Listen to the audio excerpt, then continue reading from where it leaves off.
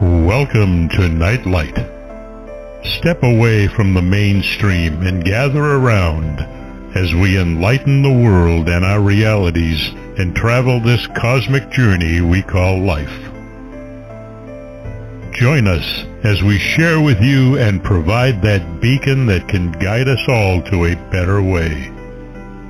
Explore with us as we examine a metaphysical montage of spiritual insights, covering everything from the mundane to the magical, UFOs to unicorns, and everything in between.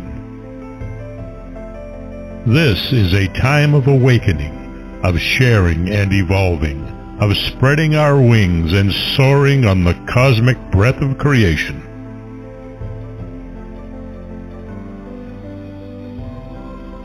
Come and join with other light-minded spirits as we weave our lights together to seek understanding, enlightenment, and, with a little luck, some wisdom. This is Nightlight, a reminder that you are never alone.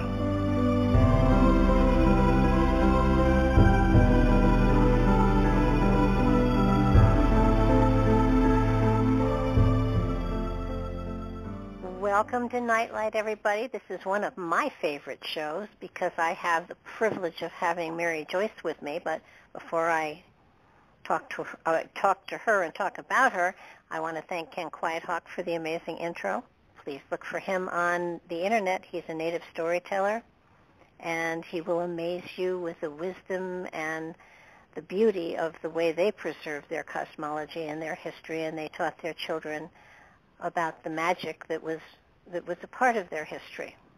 It's a way of relating facts to people that implant seeds in their minds and stay with them forever, and I think it's something we should all pay attention to and utilize within our lives.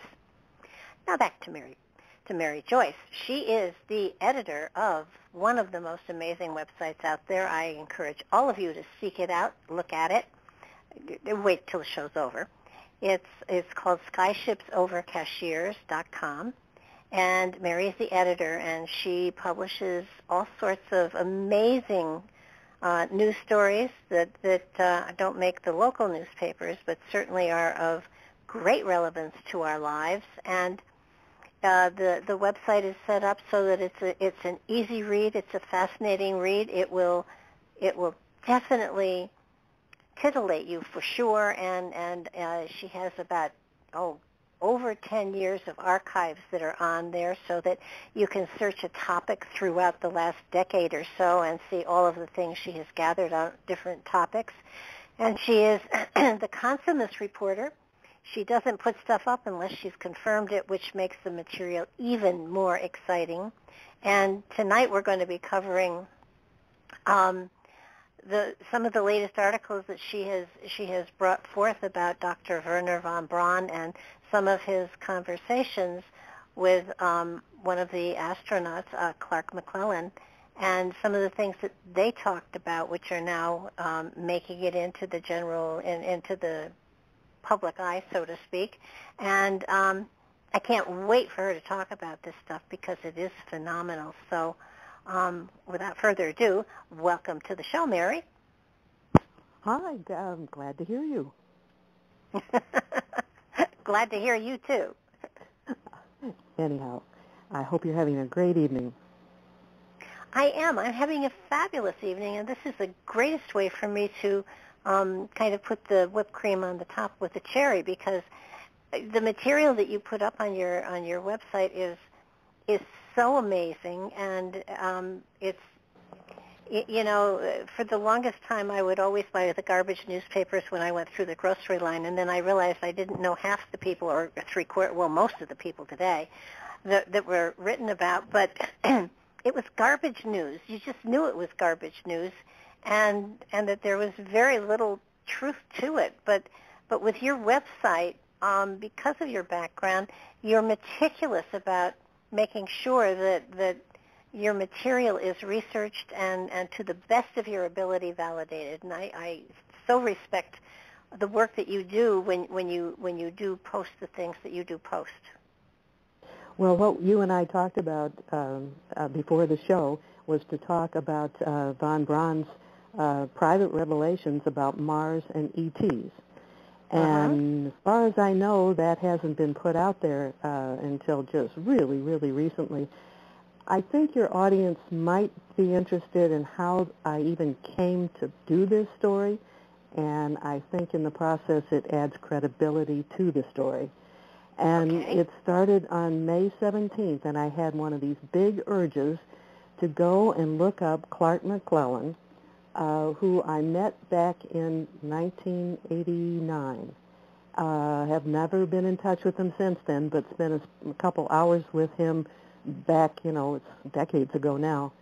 And so I went to look him up. Well, I found out, first of all, that he died in April of this year, on the 22nd.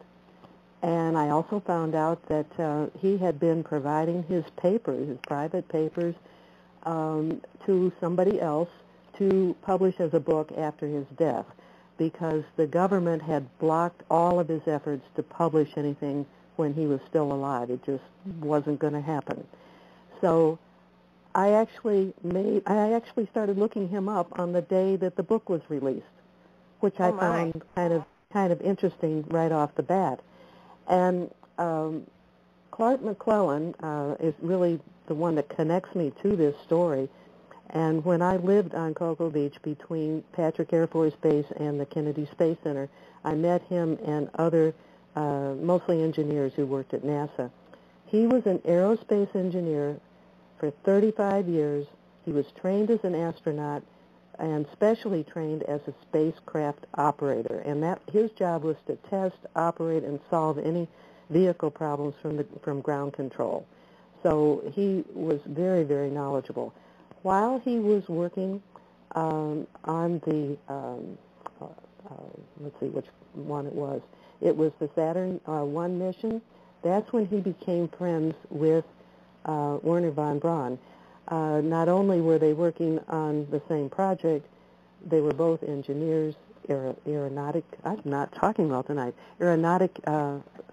engineers, but they also had an extreme interest in astronomy, in life on other planets, and this friendship developed. Well, what would happen is that von Braun would come in from Houston, when this project was going on. He would especially take time with Clark when they would have award ceremonies, and they would have these at the different hotels on Cocoa Beach.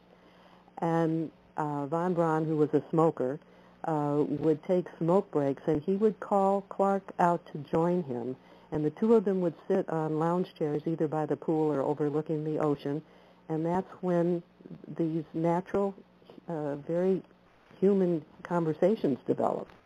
And so knowing that setting, I think gives some credibility to the information.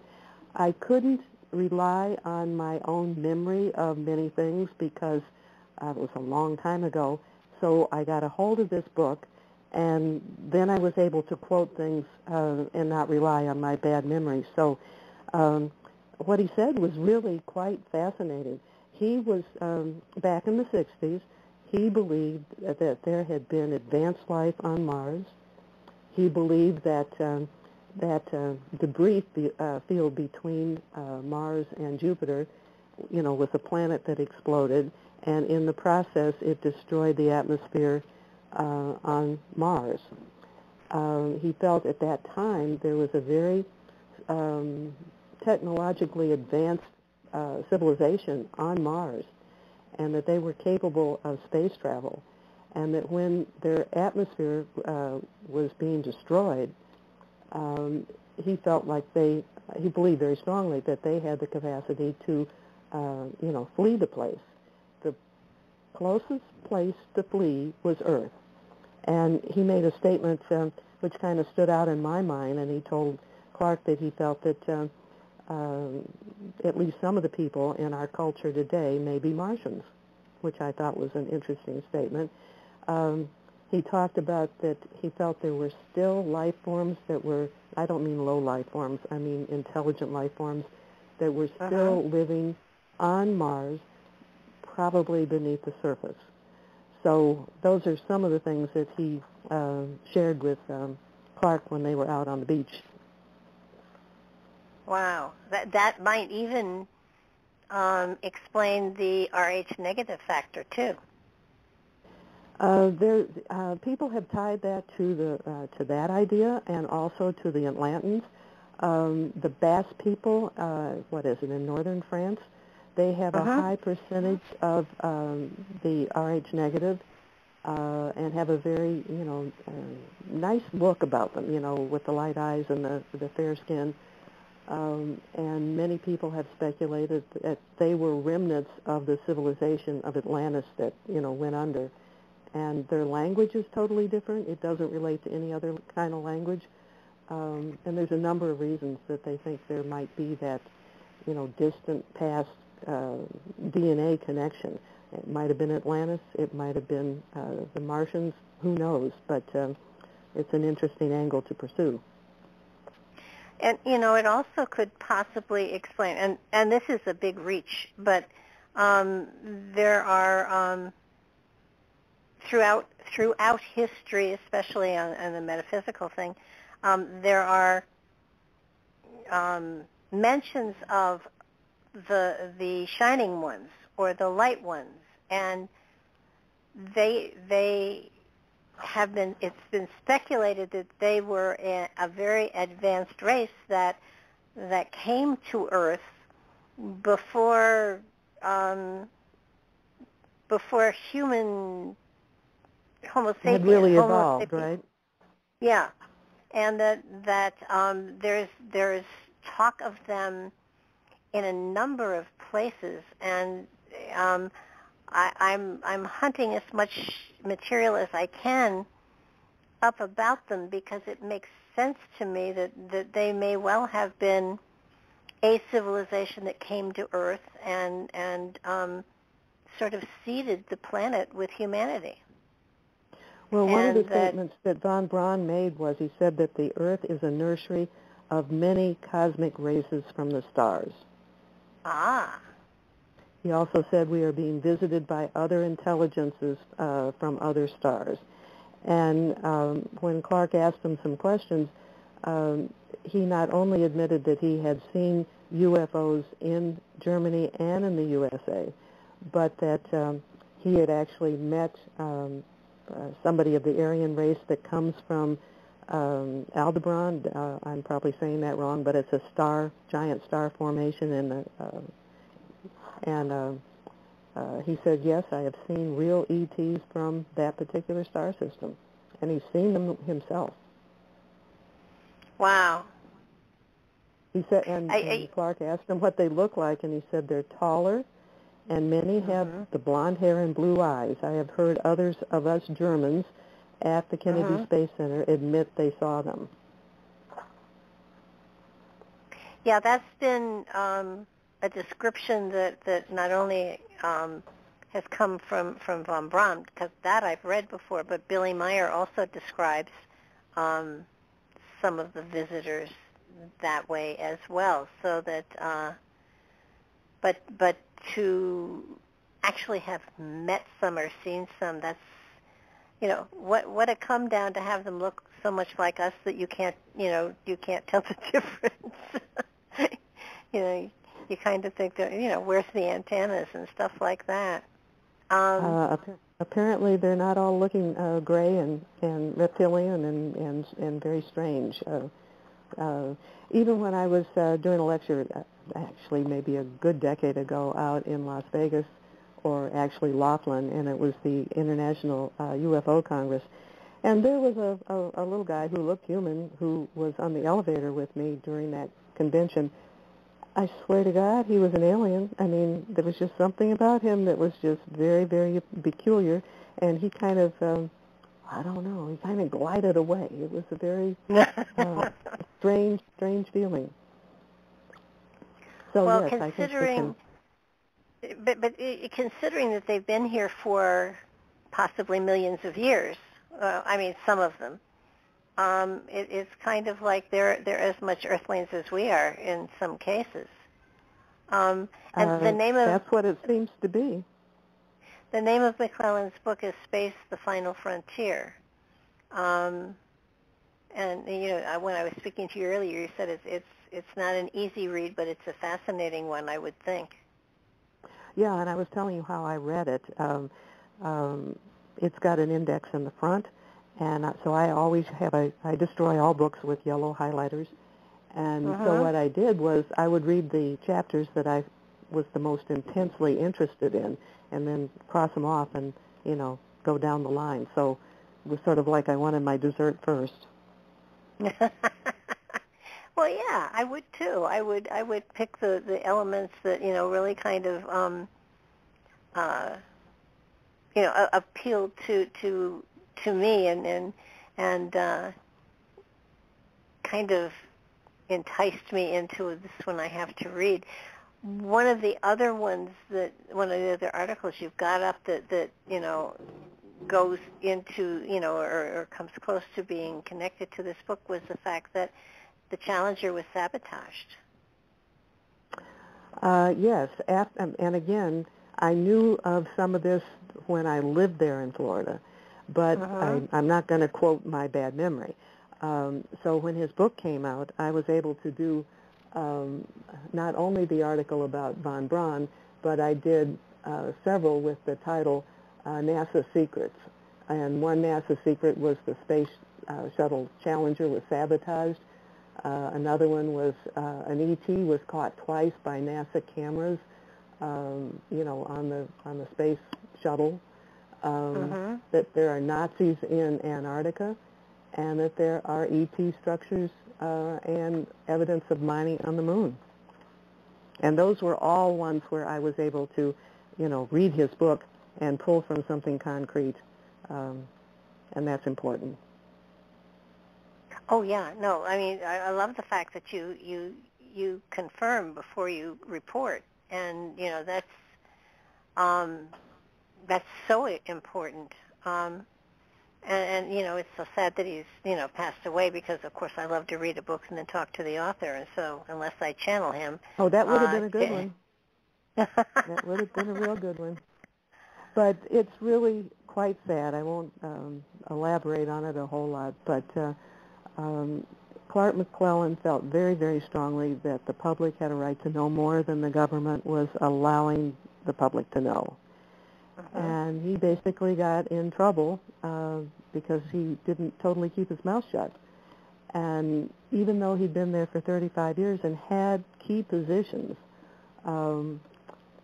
they got rid of him. And after 35 years, not only did he lose his job, he lost all of his benefits, and they kept blackballing him so that he couldn't get other jobs. They interfered so he couldn't publish his information. And so in many ways he really suffered in the later years of his life. Well, it's the government supposedly, and I say this, with a smirk on my face, releasing, all their information on UFOs, and you just know that they're not. I mean, the reality is a UFO is an unidentified flying object. Yes, there are lots of them out there, but they could be ours, or Russia's, or Japan's, or China's, or Korea's, or they could be Mexican. They could be. I mean, a UFO doesn't necessarily say there are little green men inside ready to invade the planet. So right. At this point, they don't want people to think that they're still fighting the release of information, that there is intelligence that is not human that's operating these vehicles. And some of the most convincing evidence that I've found, for example, there is a SOHO satellite, there's two of them actually, that monitor the sun and take a picture every 15 minutes, and there's one on each side of the sun. You can actually monitor the feed from that, which I occasionally do. And we have published in the past photos of these humongous ships near the sun, and they're all bigger than the planet Jupiter. And there's no way that we humans could build something like that. So when you look at those kind of things, this idea of scooting around the reality of ET intelligence out there is just ridiculous. Also, let me share with you something that I haven't even posted yet. It's going to go on the website, I don't know, maybe by the end of the week. But I was doing some investigation with Google Earth Mars. It's one of the little detective things I do periodically, and I have found some incredible things on the planet. And the most recent thing is I found 27 entrances into Mars, and they're all in a line. And they stretch out over 16 miles, and they're not small. The smallest one that I was able to measure was 399 feet. Well, say it's 400. 400 feet, that's like 4 football fields. That's no small entrance. And the biggest one is over 1,000 feet.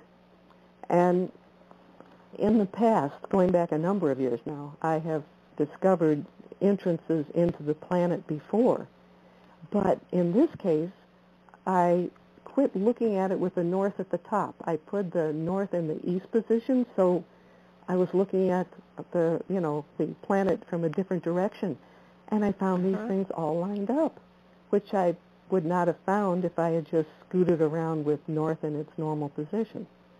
But 27 of those in a line spread out over 16 miles, that's not something regular. And these are square-cut entrances, like garage entrances. They're huge. Wow. So who's doing those? And then twice I've gotten photos again from Google Earth Mars of UFOs, big ones that are spaceships that have landed on the surface of the planet. And, one of them I think is like 3.5 miles in diameter.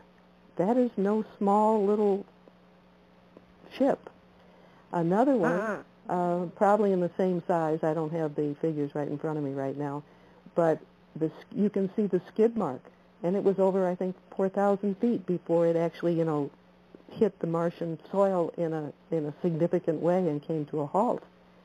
Don't tell me there's not ET life out there that's, beyond what they're letting us see right now. I love it. I mean, you're a cosmic archaeologist. I don't know if there is such a thing, but it is sure. It's you don't always come up with treasures that you find, but when you do, it's kind of thrilling.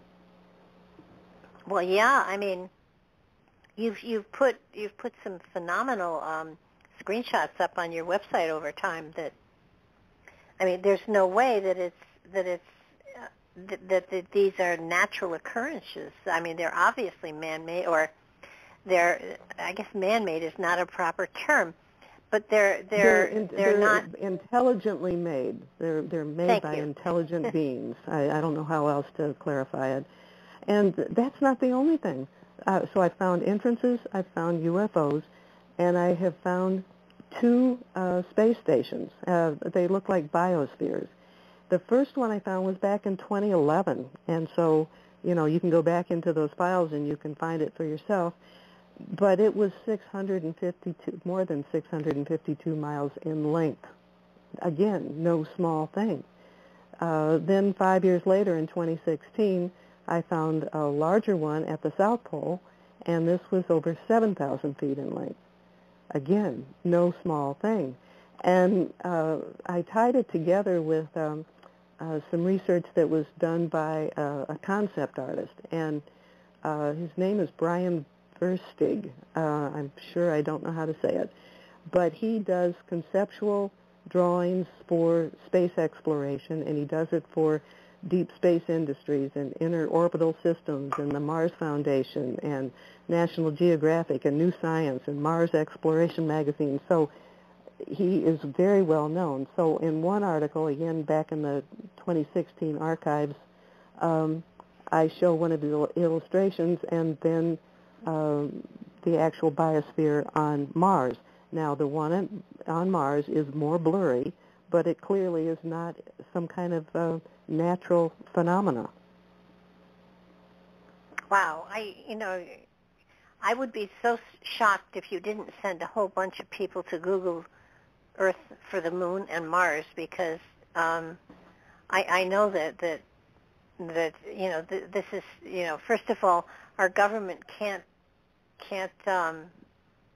airbrush all of this out, but they do sometimes. There have been times, Barbara, when I have found something, posted it on the website, and within the next day or 2 days later, it has been blurred out.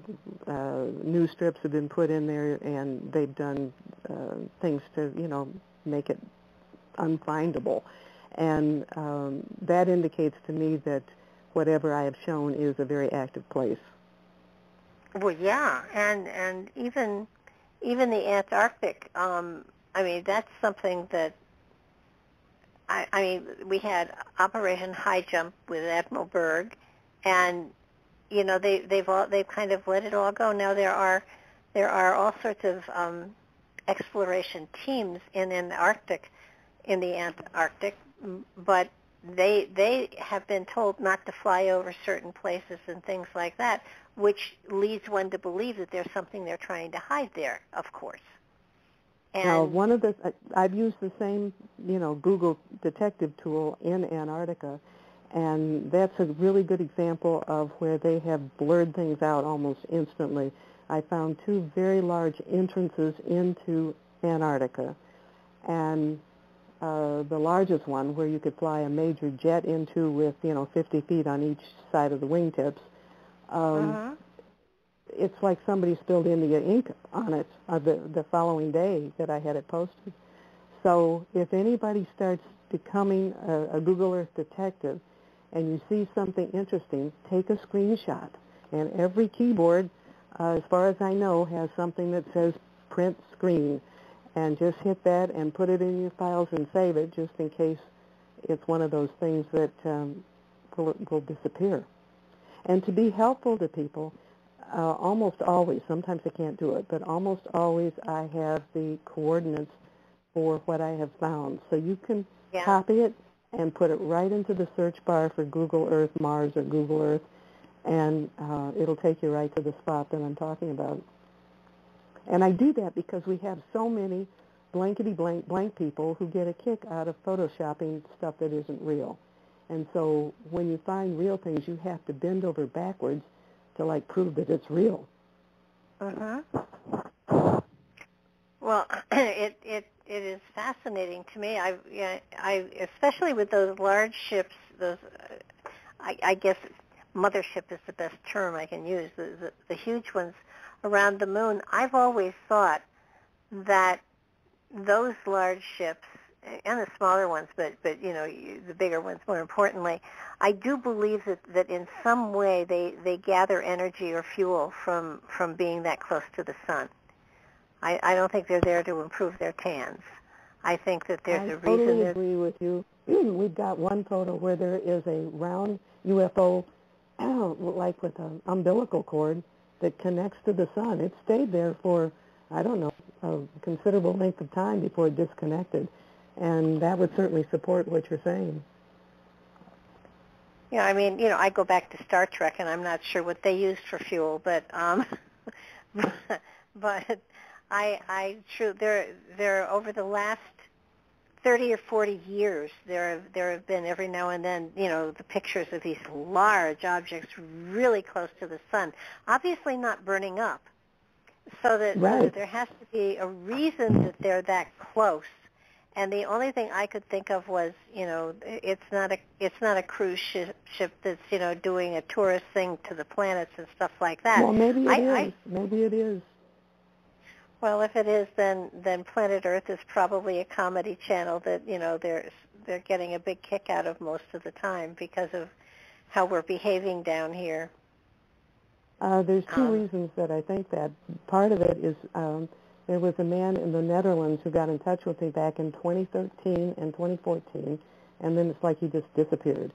But he would take these original NASA satellite photos that had captured these large objects around the sun, and then he had the ability to use his computer skills to get rid of the debris and the interference and enlarge these images. Incredible detail. And if people want to take a look at some of his stuff, go to our Global Links section. In fact, most of what we're talking about is in Global Links. and open up the 2013 archives, scroll way down to the bottom, and then start scrolling back up, because the way the sections work, you build on top of what you've already put in there. So the beginning of 2013 is at the bottom. Gotcha. Well, when you stop and think about it, solar panels gather energy to create electricity. So being that close to the sun and yet not there, solar flares probably put out high-intensity energy. Obviously they do. I mean, those sun flares can disturb our atmosphere and everything. So being that close to it, it's a powerful energy. And if there's a way of drawing it in and utilizing it for fuel, holy mackerel, that's amazing. But makes you wonder how they do it, but you're right. Well, and almost. Go ahead.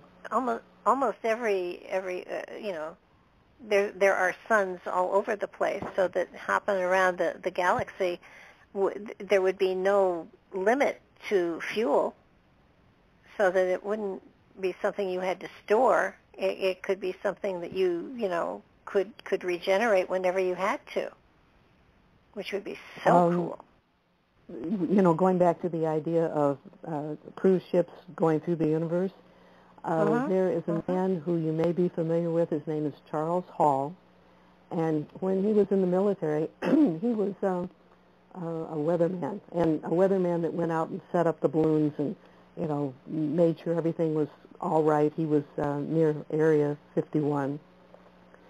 And nobody wanted the job that he had, not because the weather job was bad, but these people that would get sent out there, they would freak out. And he was the only one that didn't totally freak out and run away. And there were what he called the tall white ETs that had a base there that the government knew about, the government allowed, and he talked about these ships would come in and stay for X amount of time and then take off, and he made it sound like it was a bus, that just pulled into Earth, and brought tourists. And he was very brave, as I said, because the other officers ran away. And he just overcame his fear. It wasn't that he wasn't fearful. And what eventually happened was some of the tall white ETs, especially the women, would like to get dressed up and try to pass as humans, and they would go into Las Vegas, which, is a goofy town to start with, so if people see strange people, they're not going to get all bent out of shape like they might if you landed in the middle of St. Louis. And it was like a challenge for them to kind of, pass the sniff test, I guess. Blend in, yeah. I remember this story. This was a great story. I remember this. I can't remember where it was, time-wise on your website, but I do remember it, and it was fascinating. Long time ago, because I can't remember all the details. Yeah, I remember that they didn't want him getting near the kids, that they took the kids out to play, but they were very protective of them. Right. They had these wand, I'll call it a magic wand, and if they felt like they were being threatened, they could zap you with it. And they actually were afraid of humans because we have a whole lot more body strength than they have, because they are kind of frail-looking, tall, white ETs. So I guess to them we must have been like confronting a gorilla in the forest or in the jungle. And, they were very careful that their children weren't messed with. But they also brought the children to observe him. Oh, yeah, like that a was zoo. Like well, I don't know if it was quite like that, but it was a form of entertainment that they could bring the kids out and watch him do his work or whatever he did. And the women loved the catalogs. Yes. Very good. Good memory. I'm not sure I would have brought that up on my own. Well, I happen to be a catalog freak, too, so, it was like, of course they like the catalogs. but the Army did supply them with catalogs for clothing and stuff, so that yeah, there was a cooperative arrangement with the Tall Whites. Now, what the part of the military was doing that he would not have known about, I have no idea. But they would bring park their ships, let's say in a garage in a mountain, and then the side of the mountain would close up, and it looked like nothing was there. So yeah, I think there's cruise ships going around the universe, and every once in a while they make stops here at Earth. Well, I wish they'd tell us about things like the Nazca lines and stuff like that, because that still remains, an amazing mystery to me. It's not galactic graffiti, I'm sure, but there's something else there, and I don't know what it is. I know there's metal under what one would consider the runways and stuff, but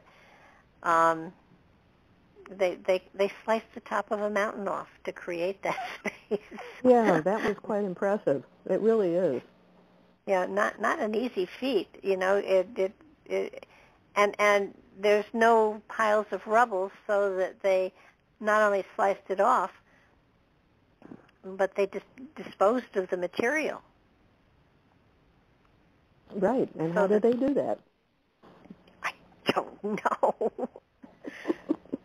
Whoops, excuse me, I just dropped my phone.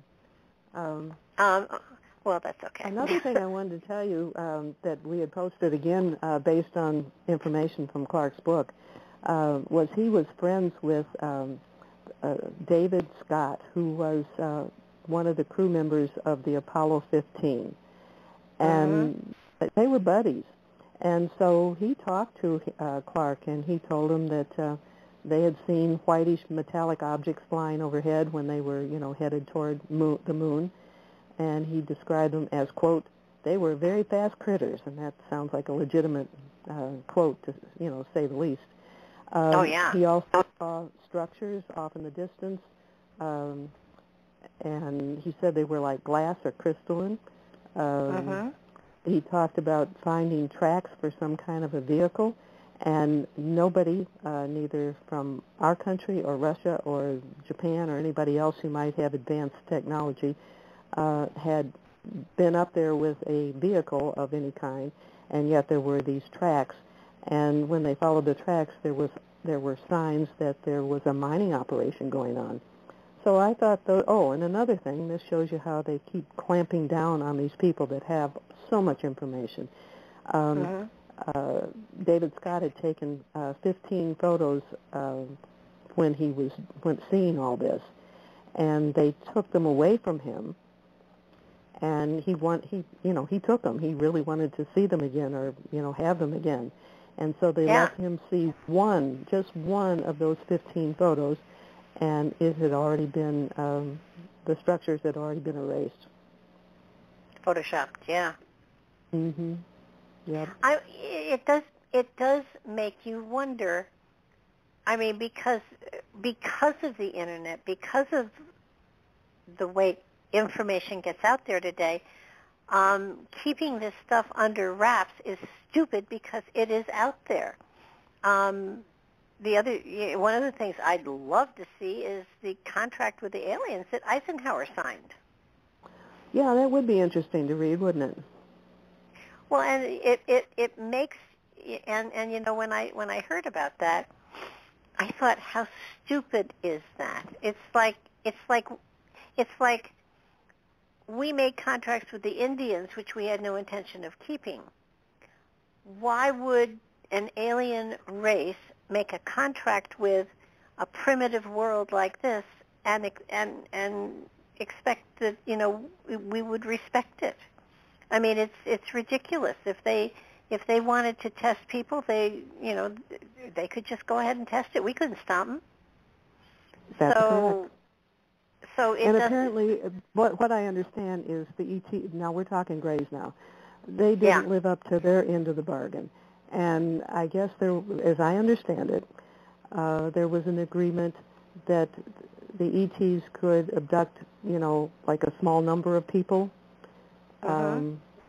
in exchange for technological information. Well, they didn't stay within the limits. I mean, the abduction stories are, quite phenomenal.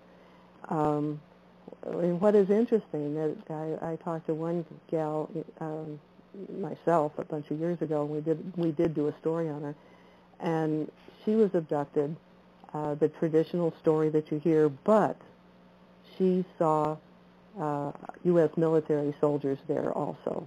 So what's going on? Well, and if that's the case, then, if there were soldiers there are soldiers or at Area 51. My good friend Jeannie, who was the co-host for me originally way back, her father was one of the guards at Area 51. And he never said anything to any of his family. He would just smile and wink. And it's kind of like, I mean, it's a terrible, cold thing to say, but on his deathbed, couldn't he have whispered, yes, there were aliens there, or something, Right. Some of the people do. Some of the people do when they finally get to the point where they realize, they're on the way out. Some of them have come clean. But think of the burden that these people have carried with them for usually decades. Right. And what I mean, if there were no conspiracy theorists out there, or if there was no other information out there, keeping a secret, okay, I got that. But because the information is so much a part of our everyday life, that all they have is their own personal experience. They don't have anything that they can prove their stories to. So why hold them to that kind of a secretive thing? I mean, it just doesn't make sense to me. The Rendlesham Forest guy who got the download of the binary code that talked of a future generation of us, I think by 800 years or so, why has that been kept under wraps? Why? I mean, originally they did a study, and their conclusion was that the public couldn't take knowledge of the fact that there were actually aliens here. I used to feel very, very strongly that it was, that the public could handle it. But what I've seen in the last 4, 5, 6 years, when I see all these people with the QAnon theories, when I see these people and all these conspiracies that they come up with, when I see people scared to death to do this or that, and I see the level of fear in so many people, and I see the level of, I don't know, I want to say lack of education. I mean basic education, basic curiosity. There's a lot more of that in our world than I ever thought there was. And so maybe we would have a mess on our hands if this got revealed too quickly. Maybe there's some truth to that. But they're hiding way too much. And this, I don't know what to say. Well, I mean, okay, so we have aliens pouring in over our borders. And, I mean, we already have aliens. So the fact that our government has hid from us the fact that they are, if indeed they are, in contact with alien races from other planetary systems. But when you look at where the information is, even the current government doesn't know about it. And so that makes one wonder who is actually in charge. Right. And there certainly are those within our known government who know what you and I are now talking about. They absolutely know. But I don't doubt for a minute that there is a level of control and power that goes way beyond that. I don't know if I'm ever going to be able to dig up the information that I want, but there is a secret space program. And yes, I sure there would is. like to. I mean that somebody has been acknowledging, and I'm going, I need to find out more about that. Well, But Corey Goodwin's part of it. I just can't say that again. Corey Goode was part of it. He was on the 20 and back. Laura Eisenhower was supposedly, they tried to draft her into it, and she said no. Have you ever watched the Above Majestic YouTube? I don't think so. Check out Above Majestic. I think you have to pay $4 or $5 or something like that to actually see it. It's 2 hours of amazing material, and it's the kind you can check. Mm. Okay. But I think we have to get you an interview with Corey Goode, because have you interviewed him already? No, I have not. Mainly because it's really hard to make that believable for people. I know, but today it's very, very difficult. But and probably that would be a big reason I haven't tackled that one. Well, yeah, you have no way of proving it, and if you did have a way of proving it, you'd probably disappear. So yeah, and I'm not ready for that. No, but look at all of the things that you're getting little tidbits on. You're getting little tidbits on the Antarctic stuff. You're getting tidbits on the lunar stuff and Mars stuff. And 10 years ago, this wouldn't have been even something that you would be able to put out there for fear. People would say, "Oh, that's just garbage," but not today. Now people eat this up and want to find more material on it. So, right, and that's encouraging. The general public is far more educated. If aliens came to, if interterrestrial aliens came to my door, now you have to be specific about what kind of alien you're talking about. Came to my door, I'd ask him in and offer him a drink. Or her, or whatever. I just think that we are so much more mature as far as the probability of what's out there. I mean, when the book, when Stryber's book came out, was that Contact? What was the name of that book? It's the one with the alien face, or the gray face on it. Yeah. I found it very unsettling. I do remember that. Well, and I hate to say this, and I probably will never get Whitley Strieber on the show because of it. I think he is an amazingly great science fiction author. But I don't buy the book at all.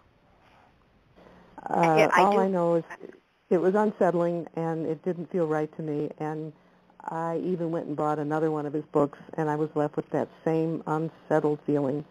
So no, I've never done done a story on his books. It didn't ring true to me. That's how I felt. It was like he's a great science fiction author, and I feel the same way about Zecharia Sitchin. He's dead, so no chance he'd be on the show anyhow. Patrick, my late husband, hated people comparing him with Sitchin because Patrick's work was all validated by what was in the Bible, and Sitchin was sort of misquoting the Bible to his own purposes in many places. But there are people that quote his books chapter and verse, the same as there are biblical people who quote chapter and verse. Mm-hmm. And so our capacity to investigate and embrace is great. Our discernment leaves a lot to be desired. That's a good way to put it. That's a good way to put it. And you just have to go with, I don't know, all we really have is what I call that gut feeling. And if it feels unsettled, then leave it alone. Don't mess with it. And there's been a number of topics where I feel that way. And then there's times when I'm just driven to do something, like I got to do this. And like that's what happened when I looked up Clark McClelland after decades. And it was on the day his book was published. I'm going, oh, okay, that's why I was nudged. How synchronistic is that? Yeah, Right. And I had such compassion for him when I met him because he was still working for NASA. I think his final year was, I think it was 91. I met him in 89, but they were already, making moves on him. And I saw fear, I saw anger, I saw frustration. I had such compassion for him. And when this book of his came out, I decided I would do my part to share at least some of his information. Well, I think you did a great job. I know that it's interesting because I saw a UFO. It landed on my campus when I was in college. And the abuse you take when you admit that you've seen something like that. And, I had no pictures. I have no way to prove it. I saw It would have been terrible then. I don't think it would be terrible now. Oh, no, now it's not. Now it would be hell. That's really cool. And, what are you having for lunch? But over the years, now that was in the 60s. And the mental abuse you get, and people were saying, don't talk about that because people will think you're crazy. And and it's sort of like, but I know what I saw. I'm not nuts. I know what I saw. Well, they deliberately tried to make people feel like they were crazy. Oh, yeah. I mean, that was a technique. No doubt about it. And when I, interviewed for jobs and stuff like that, and they saw where I went to school, it was like, did you see the UFO? I said, yeah, I was there when that landed. And I wouldn't go further because, you're crazy if you believe in that stuff. And J. Allen Hynek was out there declaring everything was swamp gas. And he changed his tune eventually, too, didn't he? Oh, he did, but it was many years later. Right. And, he was doing what the government wanted him to do, which was cover up something that they couldn't explain. So, but then when they did that study and they decided that, that the UFOs did not pose any threat and that they weren't going to talk about them because the public couldn't handle it. But that has been the procedure for decades about all of this stuff. Look at the battle for Los Angeles with those UFOs that we fired on, and our shells just bounced out off their shields. I mean, Patrick and I interviewed a man who lived there, observed it, and he went out on the beaches the next day and picked up the debris, and the government paid him for every piece of debris he brought to them. Wow. So, I mean, these things have been happening, and they're pretending they don't happen. They're pretending that, that we're living in a bubble, and someday this bubble's going to burst and a ton of information is going to be released. I think what the government has released is just sheer and utter garbage. It's baby stuff. It's just baby stuff. So. Yeah.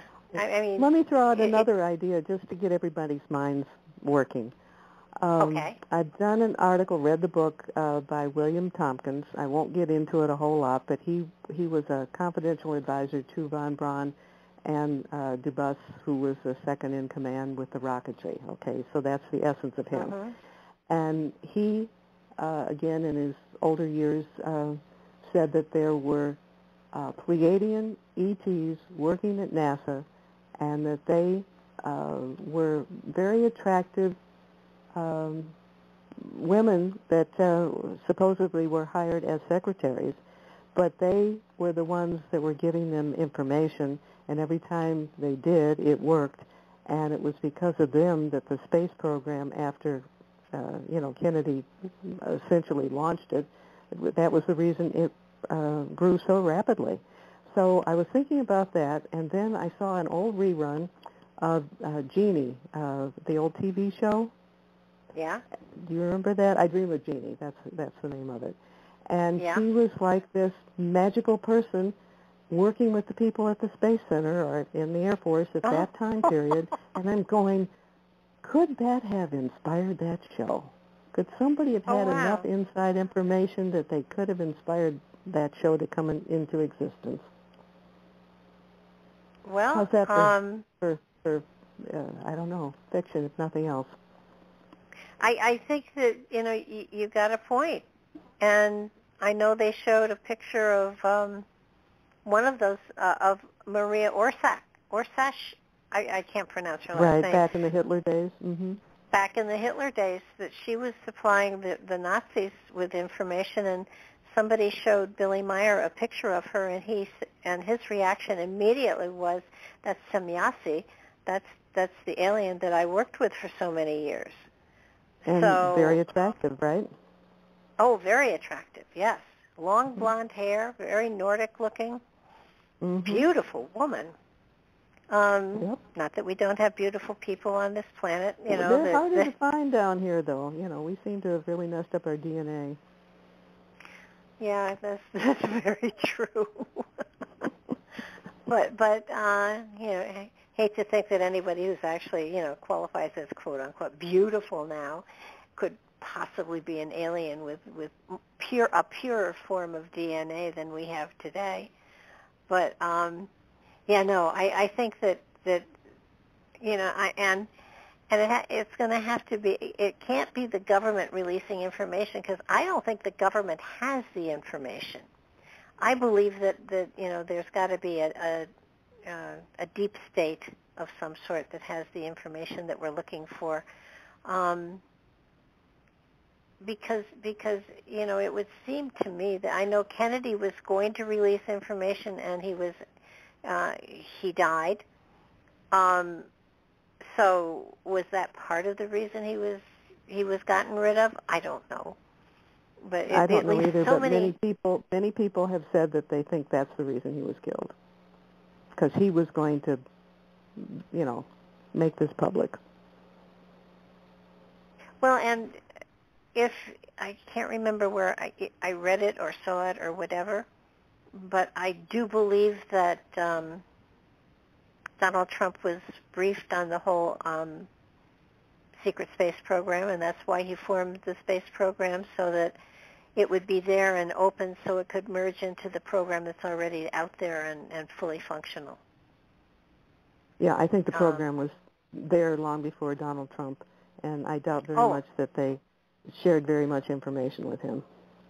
No, I don't think he was given details, but I think he was made aware that there was already a program out there, and so he created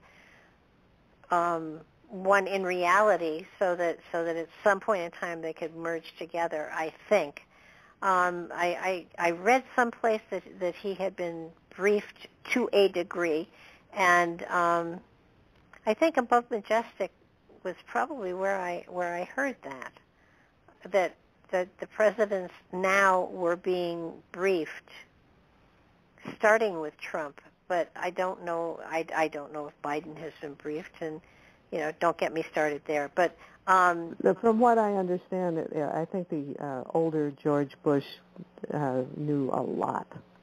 I mean, he was the one. He was the one that told Jimmy Carter he didn't have enough. I don't know. He didn't have a right to know. Now that's pretty gutsy.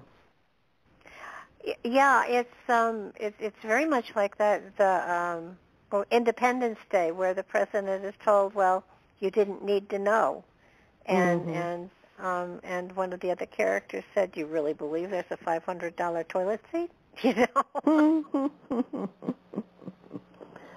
Interesting.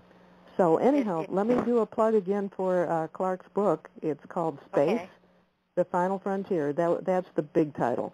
And the secondary title is Secrets NASA Doesn't Want You to Know. Space, The Final Frontier, Secrets NASA Doesn't Want You to Know. And I think anybody who's deeply interested in these kind of subjects would find it interesting. For people who just like casual, easy reading, I don't think it's for them. Not that it's that hard to read, but it gets into a lot of stuff that people may or may not want to know. But there's a lot of good information in there for the sincerely curious people. All Okay, and your website is skyshipsovercashiers.com. Everybody should go look at it. We're down to the final seconds again. Mary, thanks so much for sharing all your information with us. It's just always such a pleasure to have you here. Thank you, and I enjoy talking to you. Sorry I trip over my tongue sometimes. Well, you're welcome to my world. Clearly we're not aliens. We're very human. But I look forward to you coming back again next month and inspiring us and tittling us so that we start looking outside of our reality and inside of ourselves. So thanks again, and we will talk to you next month. You take care. You too. Bye-bye now. And good night, everybody. Check us out on YouTube, and let us know you're there by subscribing to our channel and keeping us on our toes and making sure that we are sharing with you the best information that we can find out there to keep you curious and informed and entertained and challenge you to look a little bit deeper into a lot of things. Good night now.